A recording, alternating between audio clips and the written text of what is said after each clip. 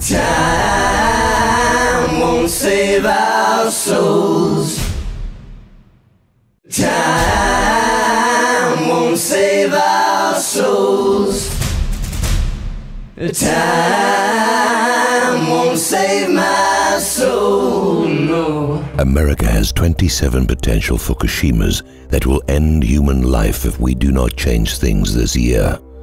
The United States has 27 aging nuclear reactors sitting on earthquake fault lines of California and New Madrid that are long overdue for eruptions that could result in multiple Fukushima-level meltdowns.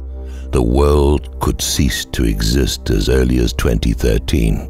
If you do not understand from first-hand experience the power of an earthquake, please consider this.